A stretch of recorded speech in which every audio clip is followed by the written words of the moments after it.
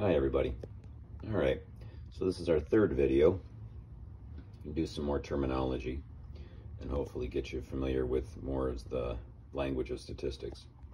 So we're going to talk about parameter and statistic. So parameter, fortunately, is from a population, and statistic is from a sample. And you'll notice I crossed off the word population in there for effect.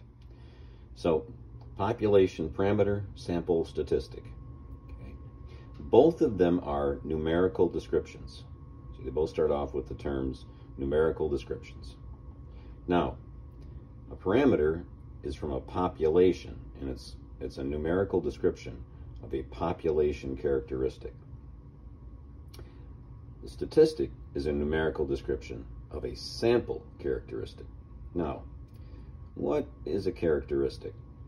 Well, common characteristics that we use in statistics are the mean, the median, the variance, and the standard deviation. There are other ones, and we'll run across those as we travel through the course. But I want you to get used to these right away. And let me explain.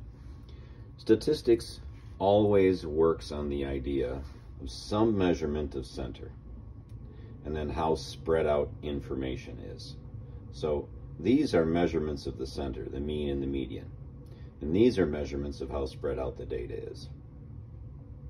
All right, don't need to know any more about that for right now. Now, I have the word population here, and I have the word sample here. Now, I know they're not written well, but population, sample. The symbol for mean is mu when you're talking about a population, and we call that a population parameter. The symbol for sample mean is x bar, an x with a bar over top, and that is a sample statistic.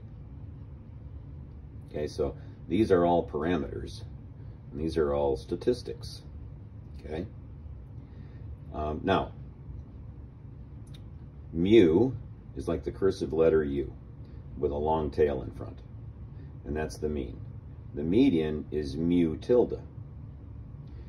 For the sample, it's x tilde instead of x bar. Okay.